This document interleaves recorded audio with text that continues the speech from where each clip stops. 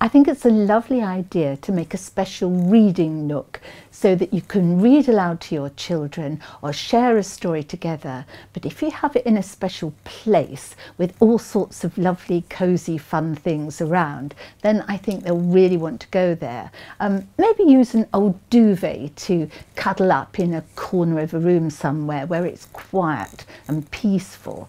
And it helps to have a few snacks around just to keep them happy. They could be carrot sticks, very healthy.